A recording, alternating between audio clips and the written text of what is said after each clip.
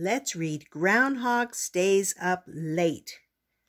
And go ahead and click on that subscribe button.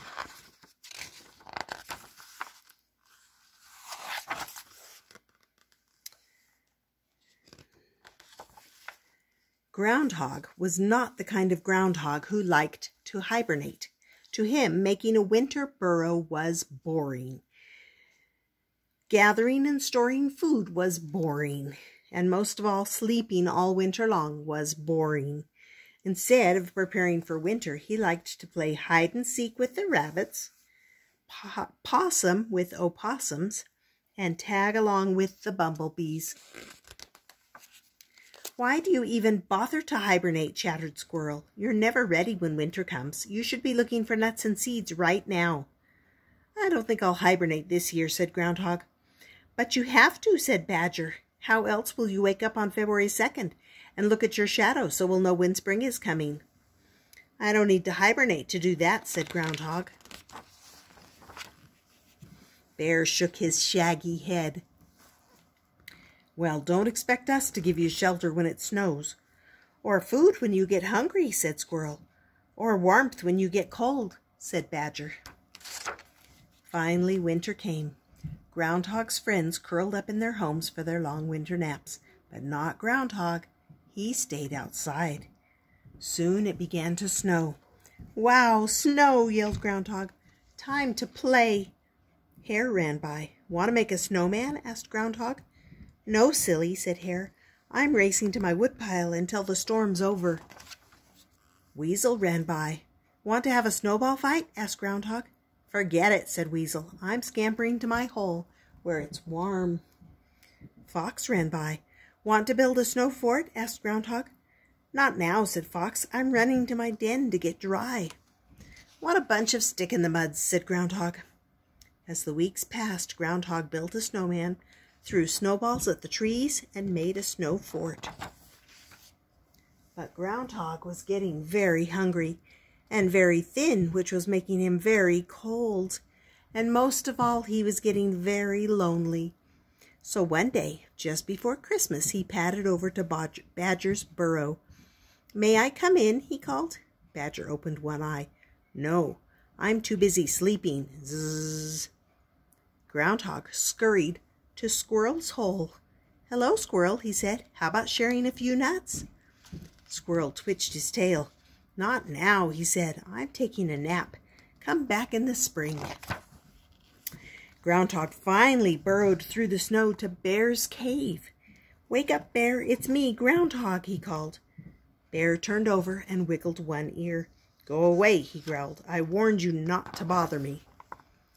Poor Groundhog. So hungry, so cold, so lonely. All night long he stayed awake. But that night, as he shivered and shook, he began to get an idea. An idea that would put food in his belly and give him friends to play with. A few days later, the sun came out and the snow started to melt. Groundhog climbed to the top of Hollow Hill and pointed his nose to the sky. He opened his mouth and yelled, "Spring's come early, let's celebrate!" The animals poked their heads out of their dens. They wriggled out of their burrows. They crawled out of their holes. How wonderful to have an early spring! Even though it was cold and there were patches of snow on the ground, spring was on its way. They gathered the food they had stored in the fall and carried it outside. Groundhog was waiting for them. "Happy spring," he lied. "I didn't see my shadow, so spring is coming early. Let's eat." "Hooray!" yelled Bear. "Hooray!" shouted the other animals.